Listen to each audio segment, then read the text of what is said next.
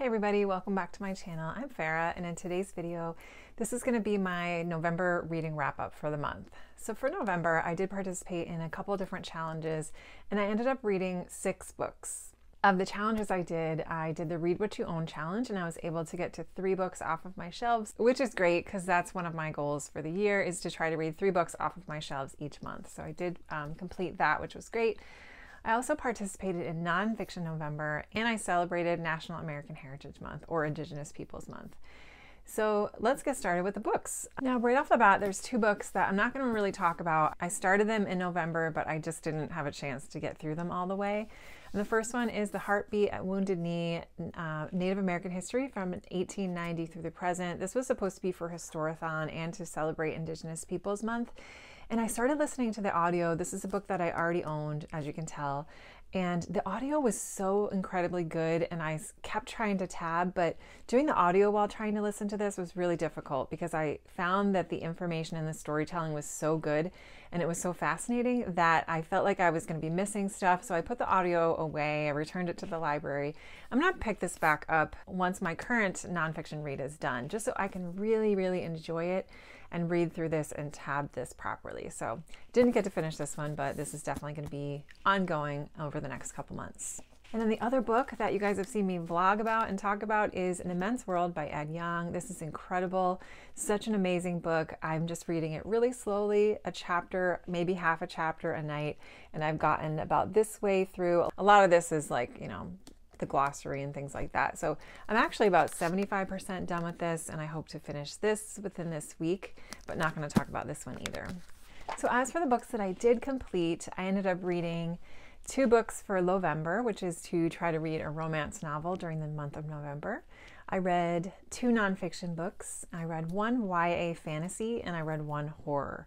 So a couple of those were novellas, really short reads, but all of them were really good. Like, I had a really good reading month. So I'm going to go ahead and get started with the lowest rank and move my way up to my favorite book of the month. So the first book I want to just briefly talk about is People We Meet on Vacation by Emily Henry. And this was my pick for Lovember. This is a rom-com, romantic comedy. It's about 400 pages long, and it is told in the first-person point of view by our main character, whose name is Poppy. So this book, it follows 2 characters named Poppy and Alex, and they have been best friends since college. They met in college. Poppy, as a career, works as a travel journalist. So she writes travel pieces for a really famous magazine. So for her job, she has to do a lot of traveling. So for 1 week out of the summer, her best friend Alex comes with her and goes on vacation while she's working. So the book is told in a dual timeline point of view. So we're getting the present day, where Alex and Poppy's relationship as friends has kind of been torn apart. We don't really know why, but for some reason they're not, you know, friends or close anymore. The other timeline goes back 10 years prior, and it talks about each vacation every single summer going forward until the timelines merge together at the end.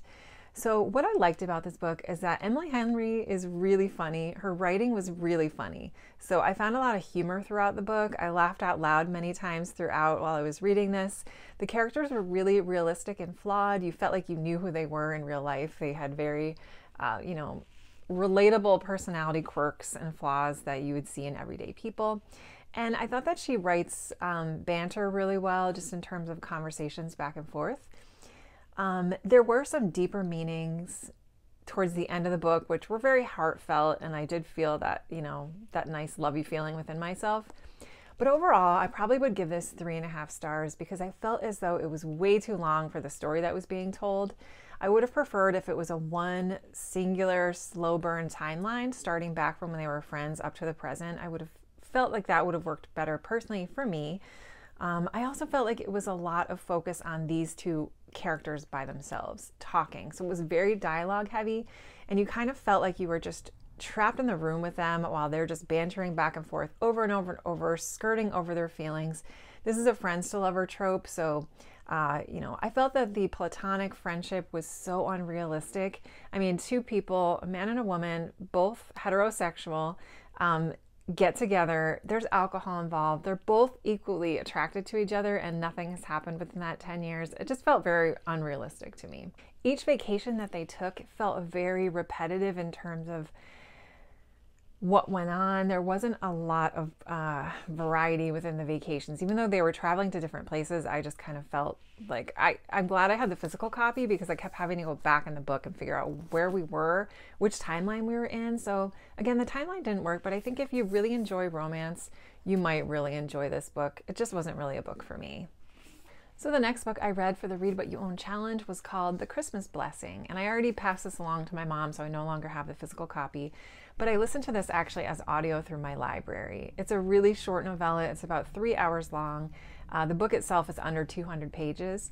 And it's a follow-up book to the original book in the series called Christmas Shoes, which you guys may have heard of. It's a pretty popular Christmas song here in the US. It tells the story of this little boy whose mom unfortunately is dying from cancer, and he wants to go to the store and buy her a pair of shoes that she can wear so that she can be beautiful when she goes to heaven. So it's a very sad story. I mean, that book was really good, and it made me cry, and it was really heartwarming and just a beautiful story. But this book focuses on that little boy now that he's older, and he's in his early 20s, and he's a medical student working under a physician in the specialty of pediatric cardiology. So a lot of the book takes place in a hospital setting. It has a very Hallmark movie vibe to it. It's a very unrealistic, cozy hospital setting, if you know what I mean. You know, like they're having trick-or-treating for the kids, and they're decorating, and they're, you know, very minimal stress. As I've worked in a children's unit on a hospital, and I can tell you it's not realistic. But so we're following Nathan, who is sort of questioning his choice about being a medical doctor. One of his patients unfortunately passes away, and he feels a lot of guilt towards that. I think the writing was beautiful, and it really captured that new feeling of working in a hospital and not really knowing what you're doing, and, you know, questioning your instincts and things like that. So that was great. But Nathan meets another patient named Megan, who's 19. She's in college. She's a really good runner, but she was born with a heart defect. It's a love story. It's very Christian, faith-based. If you're not into that, you're not going to like it. But if you're looking for just a really cozy, sweet, heartfelt, heartwarming story, no spiciness, you know, there's none of that. All you get is a kiss. You know, that's the extent of the steaminess. But it was cute. I enjoyed it. I'm glad I read it. I would probably give it 3.5 stars. You know, it wasn't enough for me to be like fully, wow, this was great. Not like the first one, but it did have that cute, cozy feel. Virtually not a lot of Christmas theming though. I wouldn't save this for Christmas. You could read it anytime. Just the last scene happens on Christmas or something like that. But the writing itself was really beautiful, and it had some really nice messages in it. And, you know, it's a reminder that sometimes when we go through a loss, like a parental loss or a trauma, or losing someone really close to us, it's so hard, but at the same time, it really brings you a lot of growth and compassion that you can help other people that are in the same situation. And I think it broadens your perspective of the world and your appreciation of others. So I really enjoyed that particular kind of theme throughout the book. And it was nice to see Nathan again as a character and kind of see what happens to him. And it was cute, but I recommend the first one if you're going to read either. So the next book I read for the Read What You Own challenge is called Elatsoe by Darcie Little Badger. And this book also counted towards my Native American Heritage Month reads. So this is a YA fantasy. It's about 360 pages-ish or so. And I actually, even though I have the physical book, I listened to this while I was working, and it had fantastic audio. So this book tells the story of 17-year-old Elatsoe, or as she's known mostly in the book, Ellie, as she investigates the murder of her cousin. Ellie is part of the Lipan Apache tribe, and the setting is now, so it's you know, present day, but it's magical realism. So everything about the world is the same, except there are elements of magic within the story. Ellie has the ability to raise the spirits of dead animals, which is a knowledge that's been passed down to her from her grandmothers, like all the way up back to her 6th great grandmother. Her mother has this ability. A lot of the females in her family have this ability. So right away, we know that she has a companion who is a dog named Kirby, who passed away a couple years ago, but she's been able to raise his spirit up, and he's a constant companion that she can call on anytime. Right away, that was super sweet and cozy. But it's kind of like had a Scooby-Doo mystery type of vibe, a bunch of kids getting together to solve this mystery that really the adults should have been handling, but the kids kind of took it upon themselves. Ellie is a very likable character, and she has her best friend Jay, The friendship is completely platonic, and it's told at some point in the book, just very briefly, that Ellie is asexual. So that I thought was amazing, because she does say another time, like, well, you know, I don't want to get married, I don't want to have kids. But it's not dwelled upon, it's mentioned just as you would mention the color of somebody's eyes, and it's fully accepted. And I just thought that was really nice to have a female character have that particular trait about her, because, you know, there are people like that that feel that way. And there are women and girls that don't ever want kids. They don't want to get married. They're not thinking about it. And so it was nice to have that representation within the book. The magical part was really cool. There are scenes where Ellie is resurrecting, you know, prehistoric animals. And there's a really cool scene that I'm not going to say, but I felt the friendship between her and Jay was really beautiful. It was completely platonic. Everything between them was so sweet and kind. It was such a great example of a supportive friendship.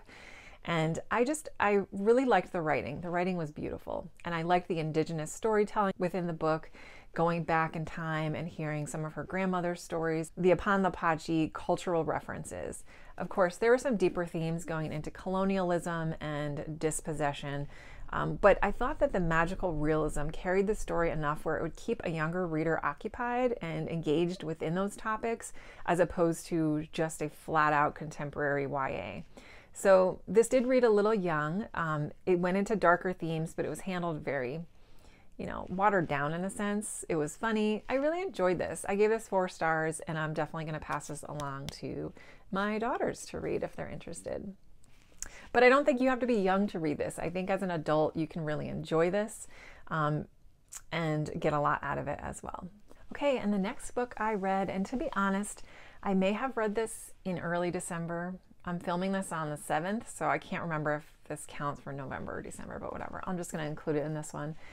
But this was a graphic novel that I got from my library called Genderqueer.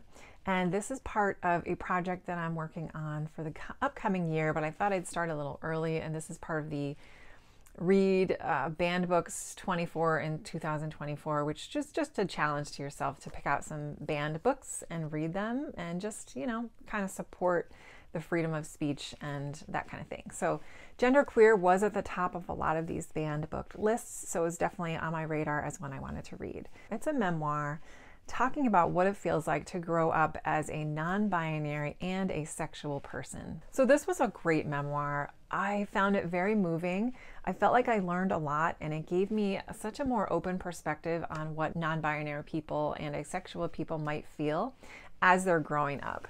You know, it's already awkward enough when your hormones start to come into play and everybody around you starts liking different people and is attracted to different people.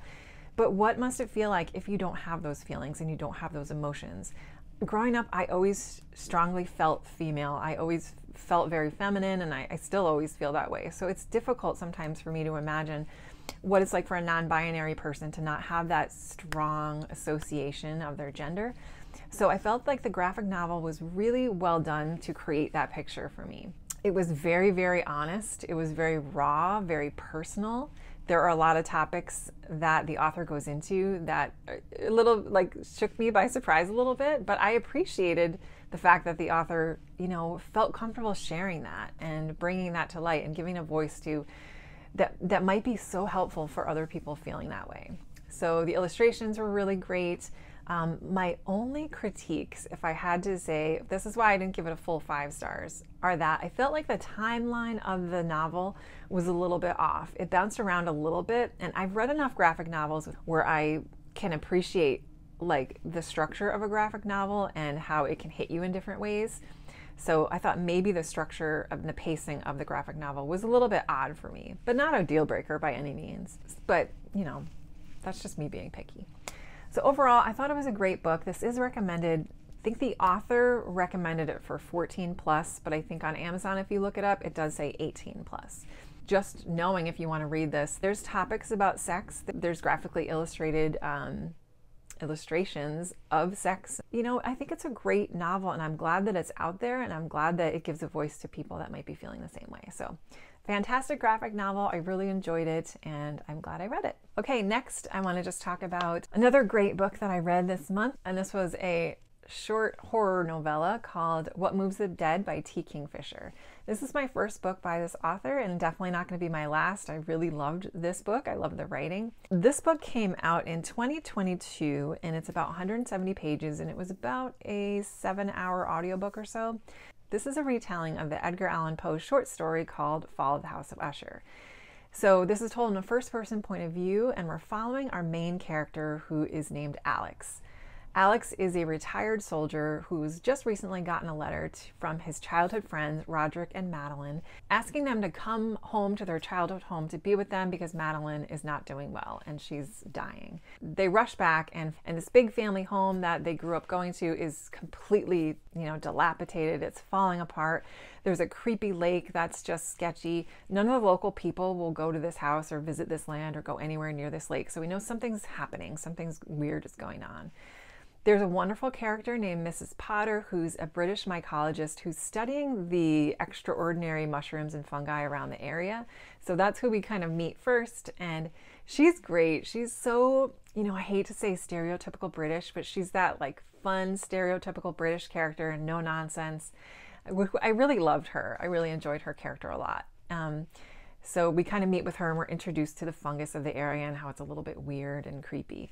So we also, once he gets there, he finds that Madeline is just looking horrific. There's something really wrong with her. Nobody knows. There's an American doctor that's been staying with them as well. And, he's kind of stumped as to what's going on. Roderick is slowly starting to lose his mind a little bit over things. So there's a really nice creepy element to everything.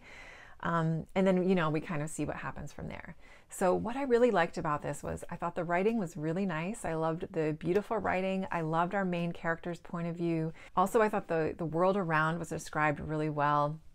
We have some weird stuff going on with the rabbits or the hares that are outside that are slightly possessed and acting weird. And then when we get to sort of the spiraling down, it's just the body horror is great. The fungal horror is great.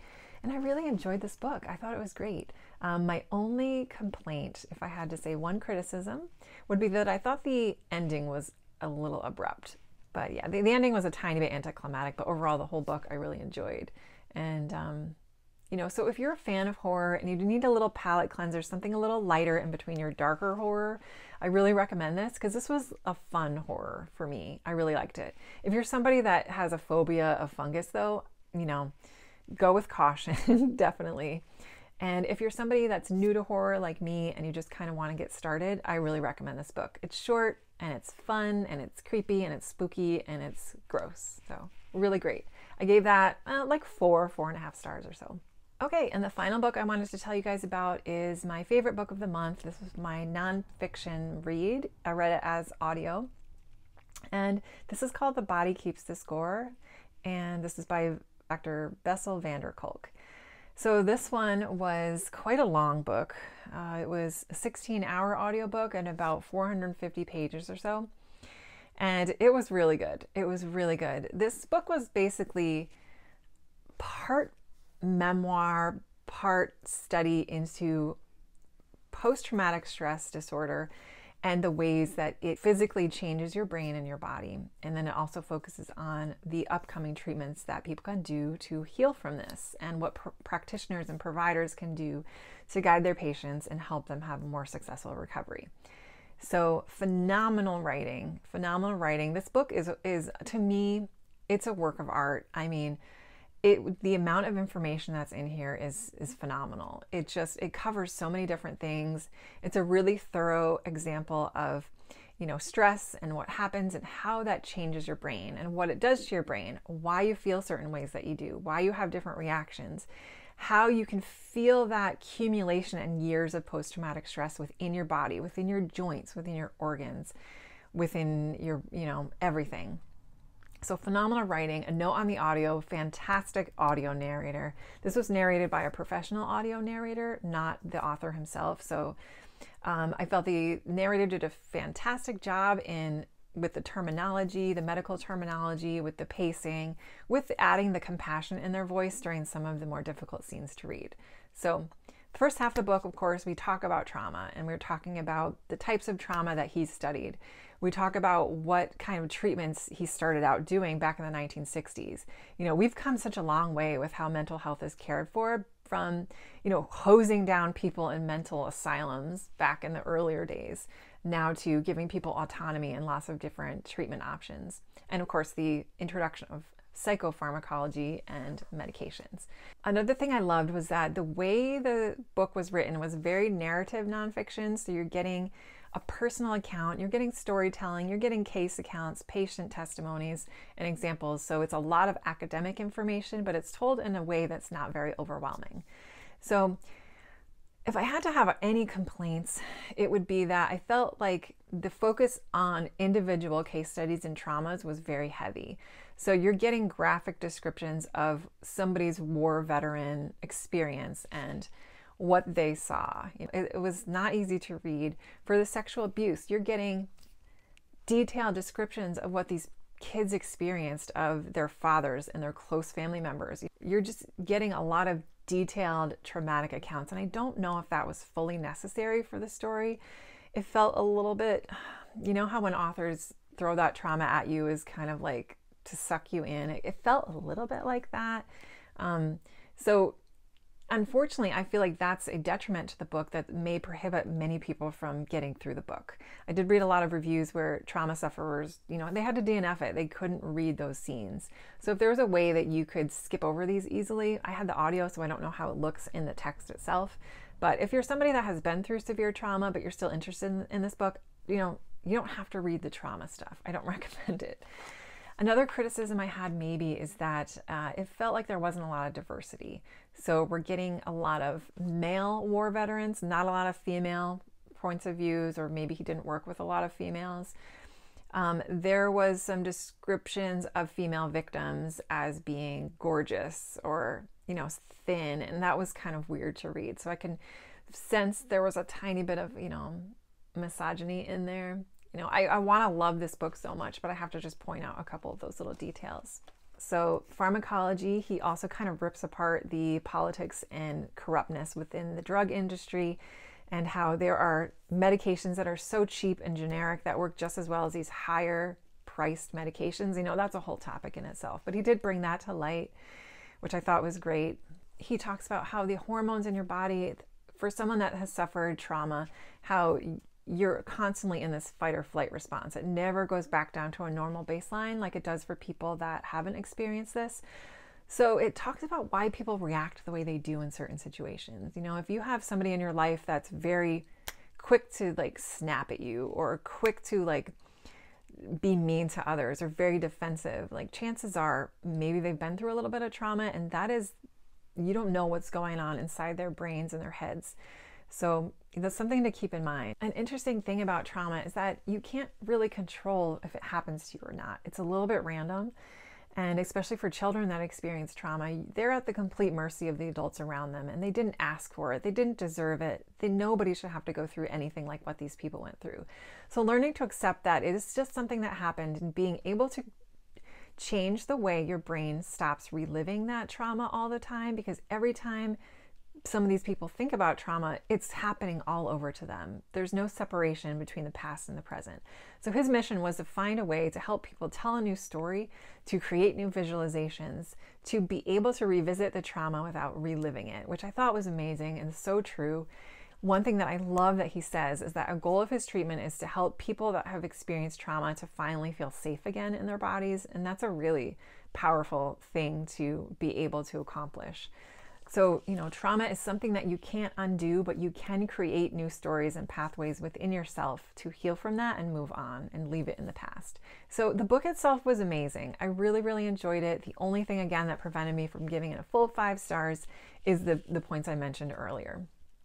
But, you know, I think this is a must read for people in the healthcare industry. I feel like it's a little bit more beneficial for people that work in this industry to read this, rather than if you have trauma that is completely unresolved. It's going to be hard. It would be hard to read this. So to end on that note, it is always good and important to take care of yourself and to ask for help. Fantastic book, fantastic reading month. I really enjoyed the books I read. I'm excited for the books coming up, and I hope you guys enjoyed the review, and I hope you all had a great reading month as well. I'm looking forward to catching up on everybody's videos that's going to talk about their wrap-ups and everything. And if you don't have a YouTube channel, please let me know what your favorite book of the month was. And you guys take care. I appreciate every one of you. Hope you're enjoying the holiday season so far, and I will see you guys soon.